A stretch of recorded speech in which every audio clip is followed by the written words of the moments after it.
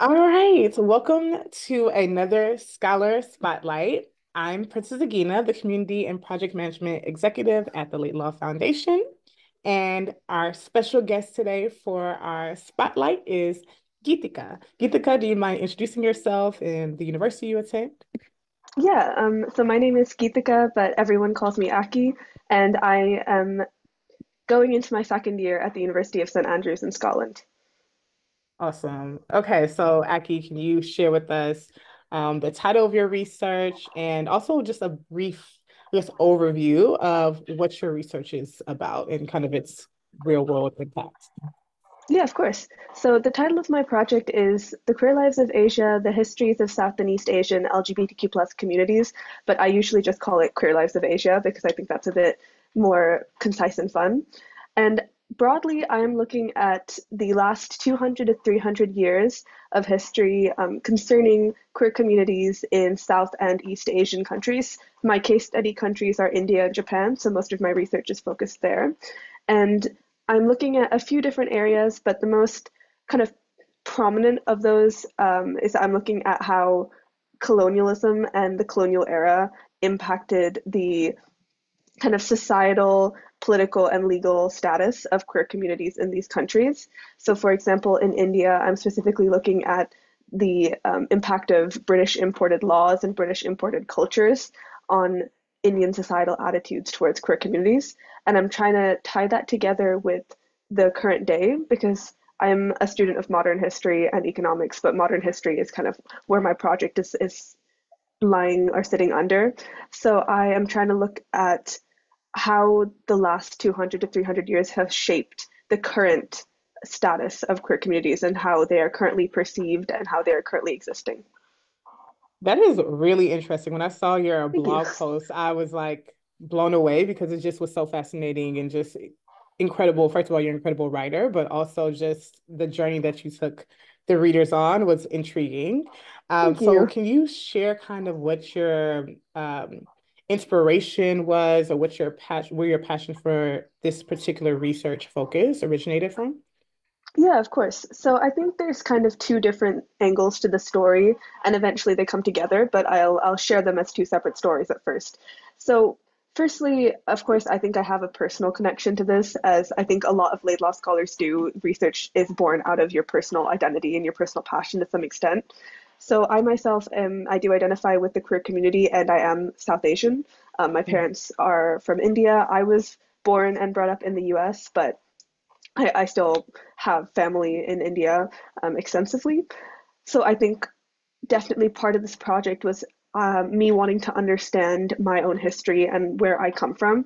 Because growing up in California, I had a very easy time of things. I was very lucky and very privileged to have parents who have been quite accepting of me and have friends who have been quite accepting of me. Um, but obviously, the queer history that I was learning about was very much centered on the US and the West in general, which I think is really good. I think it's great that California has so much queer history in the curriculums for high schools. I learned a lot about Stonewall. I learned a lot about different censorship codes through, the 20th century America and things like that. But it didn't really help me feel connected to a community that I was part of in the sense where my history has a portion of it which is from South Asia, and I never really knew too much about that. So part of it was a personal drive to want to know that. And also, I think when you grow up queer in a South Asian family, there's obviously the biggest hurdle you face is how do you tell your family? Not Mm. even like for me, as I mentioned, my immediate family was very easy and I knew they would be accepting. But my extended family was kind of the bigger challenge in terms of not knowing how they would react. And I have to say, I obviously know this is not the experience for everyone, unfortunately, but I was so amazingly surprised in a good way when I told my like grandmother, my grandfather about, you know, the relationships I had been having or dates I'd been going on with women. Mm. They were so open and accepting to it. And it was quite surprising to me because I had heard so many negative stories of friends who had had experiences even with their own parents. So it kind of opened my eyes to the fact that societies that we assume to be wholly conservative and historically conservative may have more complicated histories than Mm. what's immediately obvious. So that was kind of one side of the story which had been brewing in my head for the last 10 or so years. The other side of it is more academic, and that has to do a little bit more with like American politics and current events, in the sense where this is, I believe, in 2020, but my dates might be wrong. But recently, in the past 4 or 5 years, there's been a upturn in the number of anti-LGBTQ plus policies in parts of the US, Mm. specifically in places like Florida or Texas. And one of the big ones was this bill that was called the Don't Say Gay bill. That's what it's kind of commonly known as, which emerged in Florida a few years ago and essentially heavily restricts discussions of gender and sexuality in classroom settings. And Oh. again, coming from California, I've had the privilege of being in a setting where I was taught about my identity growing up. So I never quite felt like disconnected from it. I never felt uneducated about it because I had that support and I had that privilege. But at the same time, I knew how important it was. Um, Mm. I knew how important it was for me to be able to go into a classroom and talk about who I was and, in our English classes, read books that were written by queer authors about queer people, and Mm. history, have queer history represented in that. So when the bills came out in Florida and in Texas, it was, I think, a shock to the system in a way. Mm-hmm. And I think obviously when you hear about something like that on the news and you're a little bit far from it, but you know people who are connected to it and you're in the country that's happening, there is a want to try and do something about it, but also a bit of a struggle where um, I didn't quite know how to do, I didn't know how to do something about it, right? I Yeah. didn't know what the immediate path was. And for me, the solution I found to that was to kind of approach it from a more historical angle, and to kind of understand the history of queer censorship and how it has affected this community for the last thousands of years, last 1,000, 2,000, 3,000 years. But also how people have worked within that, almost in the sense where you get a sense of hope from that. Because when Mm. you look at how communities have endured similar things in the past, you're reaffirming that okay, we can endure it now as well. Yeah. So my senior year of high school, I wrote um, about a 60,000 word book about the history of queer censorship in the West. And this ranged all the way from ancient Greco-Roman societies to 21st century YA Wow. literature, and kind of tracing the development of censorship from religious bodies, from social bodies, and how authors had worked around it historically. So my favorite example of this is Ian Forster, who obviously is quite a famous author, but his book Maurice is one of the defining queer books of the 20th century. 20th century. And my favorite story about this is that the book was actually completed in the early 20th century, but due to censorship codes that still existed in the UK and in the US, he refused to have it published until the end of the century because his publishers were telling him that the only way they could get it published is if he gave the book an unhappy ending. And he was like, this Wow. defeats the entire point. I'm trying to talk about queer joy. I'm trying to talk about the fact that you can have two men in a relationship who have happiness. So he just refused to have the book published. And I think that's always a really powerful story to me, the power of happy endings, right? That you Yeah. can make a statement in that way. So I was looking at a lot of authors like that, who had kind of represented queerness in many different shapes and forms and varieties throughout history. And I think that was a very eye-opening project. I'm sure if I redid the project now, I might approach parts of it differently. It was a learning process as well, but it was Mm. very educational and I had a wonderful time working on it and I had a wonderful time writing it. And then within that, that project was very much focused on the West. So when it came to kind of thinking about what I wanted to do for my Laidlaw project, I started bringing together the aspects of my own personal identity that I'd been thinking about with this academic interest in gender and sexuality and media representation, which had kind of grown more recently. And I decided to pull those together and keep the same academic sphere and to keep the same academic range, but have it be more focused on an area of the world that I could personally connect to.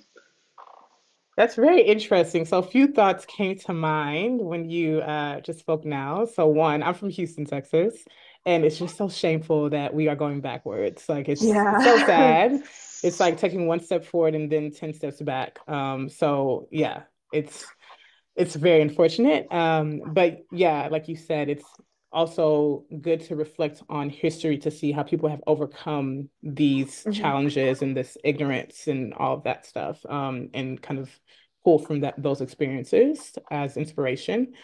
The other piece that was interesting is that what you said about a narrow view of how people want to paint a specific identity. And it reminds me of someone who also did Scholar Spotlight, Oana. Hopefully, forgive me if I'm pronouncing her name incorrectly, but Oana Tosca from Trinity College Dublin, and she was a third year English student at TCD, and she did her research project on inspired by the dangers of a single story. So looking at the way that Yeah. stories are told about African Americans in particular and the Black diaspora, and how that, like you said, like this um, aim to paint a specific community in a very specific Yes. way, and that's the only way that they want those stories to be told. So Mhm. it is very empowering to give the that Yeah. power back to the community and also shed these other diverse perspectives.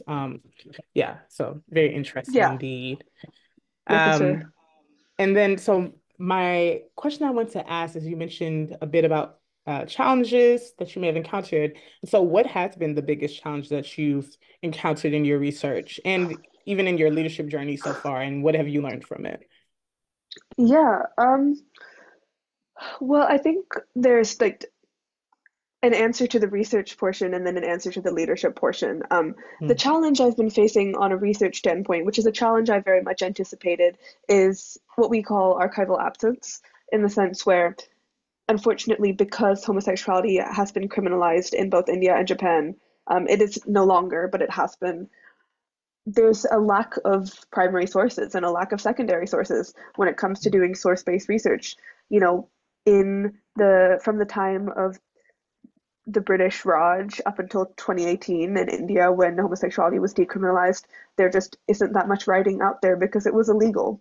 So I think mm, that's the most immediate challenge on a research standpoint is that you're trying to research something which isn't there, almost in a sense where mm, it's not obvious. It's not like I can go to the library and look up, queer stories from 1900s in India and I'm not going to get a whole bunch of sources. yeah. So the good thing is that, again, I think in gender and sexuality studies, this is a problem which is quite common Mm, because there has been censorship across the globe in various types and forms. But it's also a problem that people have been learning how to address.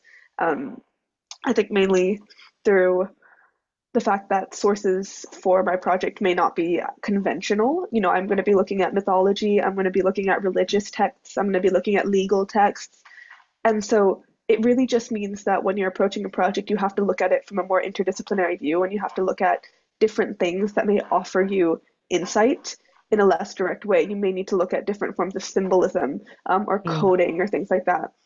So even though that's a problem, it's not something I'm super worried about because again, it's something myself and my supervisor very much anticipated. So it's more of like a puzzle of trying to figure out where is your information. And also mm, because the nature of my project is very much interview based, I have source material which is quite new and only mm. really available to myself so far because I've just gone into the interviews. Oh, From a yeah. leadership standpoint, I have not started the leadership component of my project yet. That's my next year component. But obviously, I think the leadership that we build is present throughout the project. I don't think it's split into research and Yeah. then leadership. Um, so far, I think the biggest leadership challenge that I've been facing um, is kind of I'm trying to find the right way to word this, but it's like being comfortable with rejection in a sense, Mm, um, in a very specific way. In that, like, I think I'm quite introverted as a person, so when I had to take on a project, which I designed this project where the first thing I had to do was send a lot of cold emails out asking people to let me interview them. That mm, was like an immediate whoa. I don't like doing this. It's not something I'm necessarily comfortable with Yeah. instinctively, because you're opening yourself up to the fact that you may bother someone or someone may not want to hear from you and things like Yeah. that. So it's a lot of like personal insecurity. But then I think I sent out about 200 cold emails. And then Wow. Good for you. it's just, once you start doing it, it's almost like practice makes perfect. And, Yeah. I heard back from some people who did say no. I heard back from people who were like, no, we would rather not be involved in this, or, this isn't something that we're open to doing, or just, people who didn't respond. And obviously it's not like it's an easy thing to hear. Obviously, I want as many people to be involved in this as possible, but Hmm.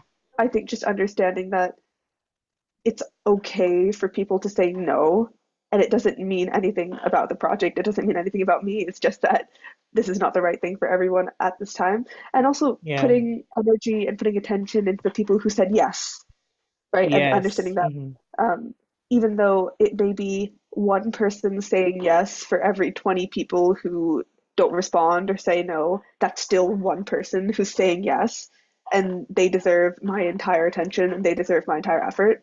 So I think it's just kind of reframing perspective and also getting myself comfortable to the idea of rejection in a sense. And it's something which I think it's been a lot easier than I thought, partly because I have a wonderful supervisor who is very, very supportive and very kind, and very much listens to me whenever I get frustrated about these things.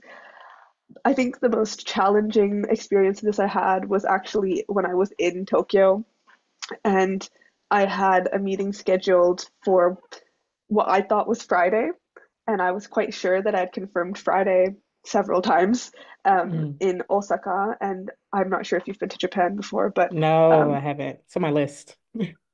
I highly recommend. It's very fun. But I was staying in Tokyo, but I knew I had a couple of people I was meeting in Kyoto and Osaka. But Kyoto is about a 2-hour train ride, and Osaka is three. So I had Mm. scheduled it so they were on the same day because they're in the same direction. So I'd go down to Okay. Kyoto and then go to Osaka and then come back to Tokyo from Osaka straight. I'd bought my Hmm. train tickets, everything was set. And then the day before, on Thursday, I get an email from the person I thought I was meeting in Osaka. And he's like, I'm at the place. Where are you? And I was like, uh, I'm in Tokyo. I'm 3 hours away. Like, I thought we were meeting tomorrow. And it turns out there had just been a very good old-fashioned miscommunication where I had, Ah. in fact, said Friday multiple times, and somehow he had read Thursday from this. He had tried to send me a Google invite. I have a Microsoft Teams account. I don't always get Google invites. Yeah. So it's just, it was the most innocent things that like something went wrong in the sense, but unfortunately it did mean that that interview could not go ahead because he wasn't able to come the next day. I obviously could not make Mm. it down to Osaka within 2 minutes. Um, Yeah. and so just kind of understanding that those things will happen when you're doing field research, and understanding that the other person may be frustrated, but that's okay. Um, and you just have to kind of move forward and look at the next thing. Because for me as a person, it was very easy to kind of just, oh man, how could I do that? That's so silly. Like, why? I hope they're not upset. And rather just kind of be like, oh, okay, it happened. I'm really sorry. What's next? So I Yeah. think that was Yeah. definitely a change in mindset that I had to learn. That is an amazing like lesson, like both of those things. So the kind of like dust yourself off mindset. I don't know how to word that better. I'll word that better later, but yeah, like yeah, because oftentimes it is easy to get stuck on like a mistake or stuck on something not working out. Yeah, And that goes exactly. into your next point of like reframing perspective. So not just reframing your perspective of, okay, it happened, it's time to just move on, like whatever, and not getting stuck on, okay, how could he make this mistake or, whatever. So that's a great mindset. But also like going back to the reframing perspective specifically, I see that so often. I feel like many people see that so often with in our own lives or even like celebrities. Way to invest in celebrity lives sometimes, but something that irks me a lot of times is when like celebrities like comment on people who are commenting negative, but they're ignoring all the positive like Yeah. comments. I'm just like, okay, you're upset about this one person who said they don't like your music. as opposed to Yeah. the millions and millions of people who are like raving about your music and supporting you. And so yeah, that's I've been trying to like reflect on that lesson for my own life as well. Just like not looking at the one, I don't know if you've ever seen this like meme or like this yeah, this picture where it's like this girl in this field and there are like hundreds, like thousands of flowers blooming. And she's like looking like sadly at this one flower that's wilted in the field. Yeah, I think I know what you mean. Yeah. Yeah. So I And I mean, always try to picture that. I understand it because by nature I'm also a perfectionist. I think a lot of people are. Yeah. And it's really, really easy and instinctive to look at the one thing that's going wrong. Yeah. Um, so I think the thing is, o over the past month, I think the biggest lesson I've learned in terms of just basic leadership skills is not everything is going to go perfectly, and that's okay, and that's fine. Yeah. And it's, 98% of this has gone wonderfully, and 2% has gone less wonderfully. That's a great outcome. Yeah, That is absolutely. better than I could have hoped for. So I think that's just kind of been like almost like a mantra that I have to keep telling myself, like it's okay, Yes. it's fine. Same, same. And okay, so you have those two lessons, which I'll just for now call dust yourself off and then reframing perspectives. Are there any other top leadership tips that you can give to our viewers? Yeah. Um, well, I don't really consider myself an expert on leadership by any means, so like with a grain of salt. But here's what I think I always try to remind myself. Firstly, leadership to me is about people. Um, it's not about me. Like, uh, especially I think in a project like mine where so much of what I'm doing is going and talking to people, I have to remind myself that leadership is about them.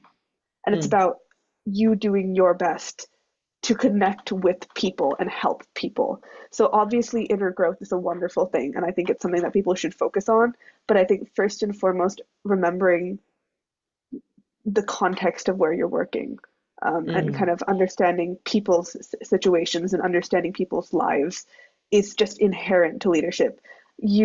If you're traveling to a new country, you have to understand where people are coming from in that country. You have to be open to the fact that people's lives and experiences and opinions are going to be different than your own. And mm. people might disagree with you, and it is your job to build connections despite that, Yeah. or not even despite that, for that, right? Mhm. I think the whole point of leadership is to build connections with differences. Like if everyone Yeah. thought the exact same way, we'd have a very boring, robotic society.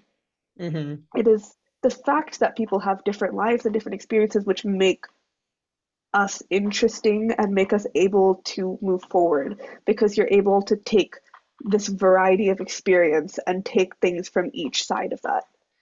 So Mm, I was going to countries where I was a bit nervous because I'm going to India and I'm not sure whether I'm going to be received positively by everyone, because mm. obviously the truth of it is that it is still largely conservative in many areas, even though it, excuse me, has not always been.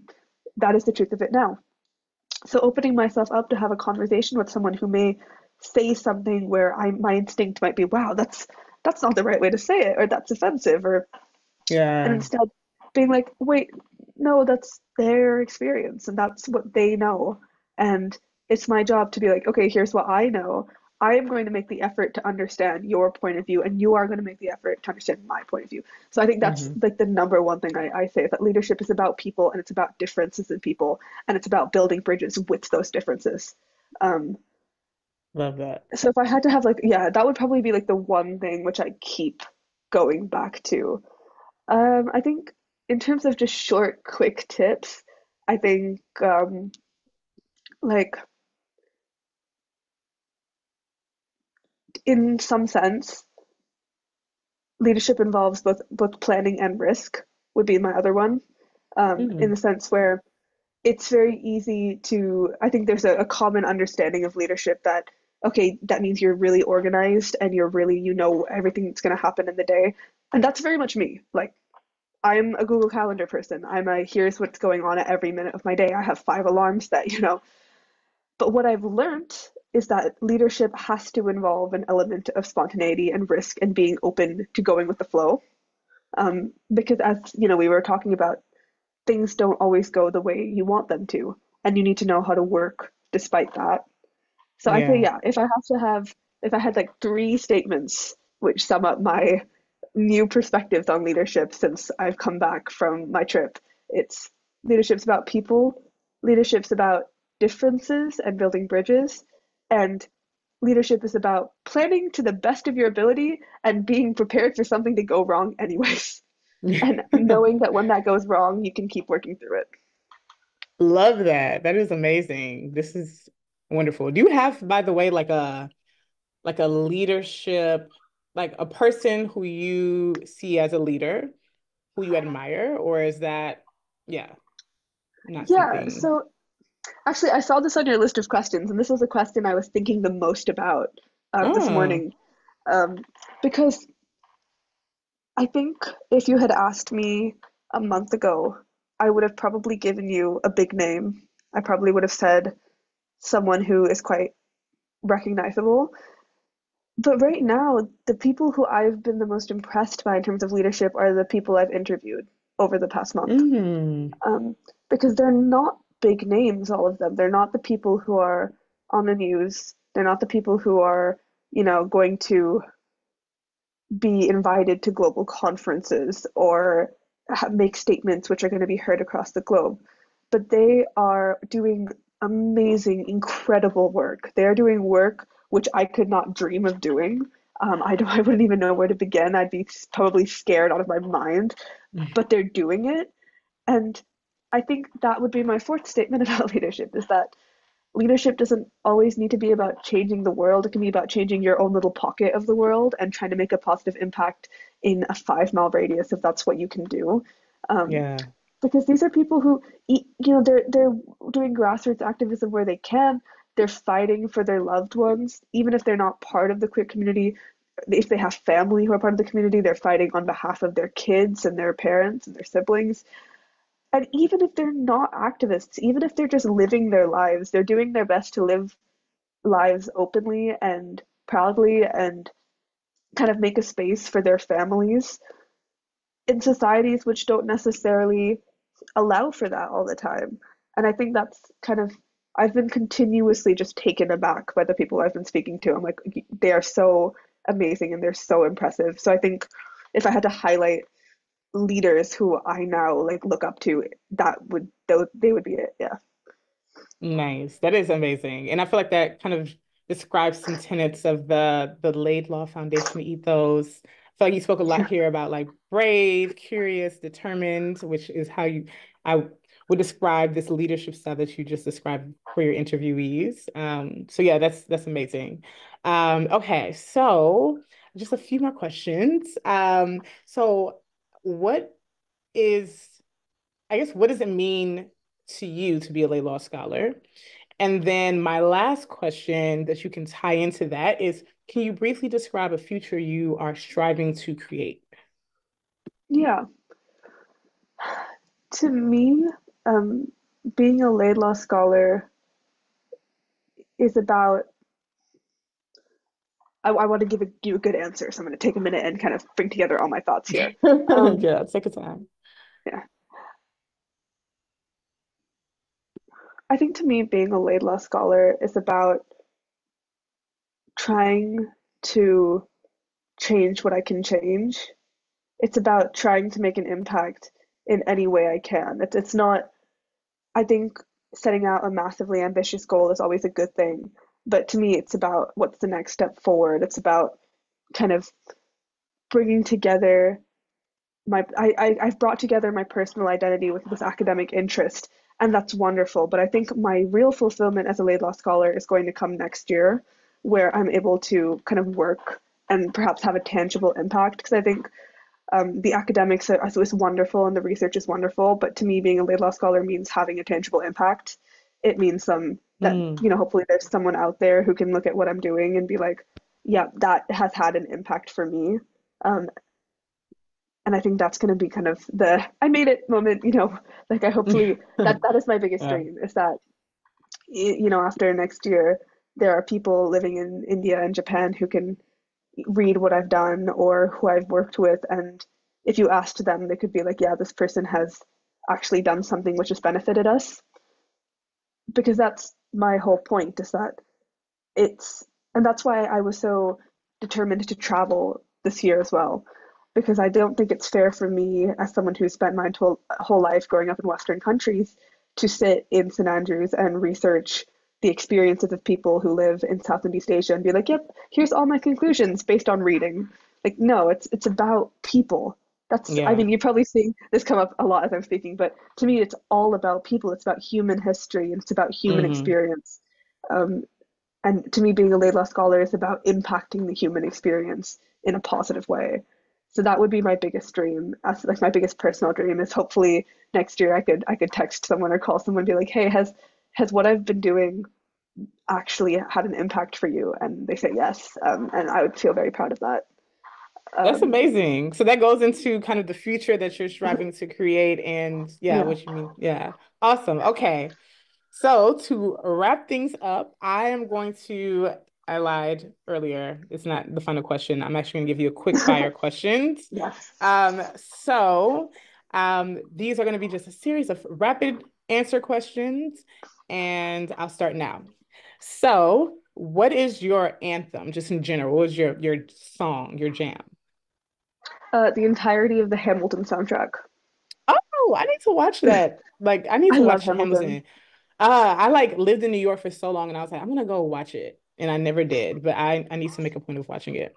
Okay, what are you currently binging on TV? Jujutsu Kaisen. It's an anime. I'll put it in the chat as well because that's a weird Oh, spelling, but nice. Okay, the only yeah, anime that I'm like super into is Attack on Titan, which I need to pick back up. It got I too love Attack emotional for on Titan. me. It was I too, it love was Attack on like Titan. I was going to sleep stressed. I was like, oh my gosh, I did not Yeah. realize a cartoon was gonna make me this stressed out. Um, what's your top book recommendation? Probably the one that I mentioned before, Maurice by Ian Forster. Oh, nice. Okay. Do you have a podcast obsession? If so, which one? This isn't something I listen to on my own, but whenever I'm with my family, we listen to Trivial Warfare, which is a trivia quiz podcast. So that, yeah, probably that. Oh, that's really cool. I should check that out, actually. Okay, so can you share something that made you feel joy recently, made you smile? Something that made me smile recently. I went out with my friend for ice cream yesterday, and I hadn't seen her in a while, so that was very nice. Oh, that's so nice. Is that a university friend? Yeah, she's also a Laidlaw scholar, so we were really excited when we both got into the program. But I Oh, don't know. I feel nice. like recently a lot of what I've been trying to think about is how to find joy in like everyday things and how to find joy in small things. Like, I made myself dinner, and that made me smile. So, Hmm. like my goal is like at least every day there should be a few things which I can think about, which are like this has made me happy, not just Yeah. the big things.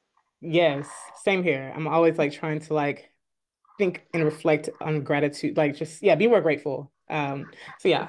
Okay, and last but not least, is there anything that you'd like to plug, perhaps a cause or an NGO that you're passionate about or a project that you're working on, or even just your social media accounts? Yeah, so one of the organizations that I was working with the most when I was in India, they're called Sweaker, the Rainbow Parents, and I will also pop that into the chat because I'm realizing these are not all straightforward spellings.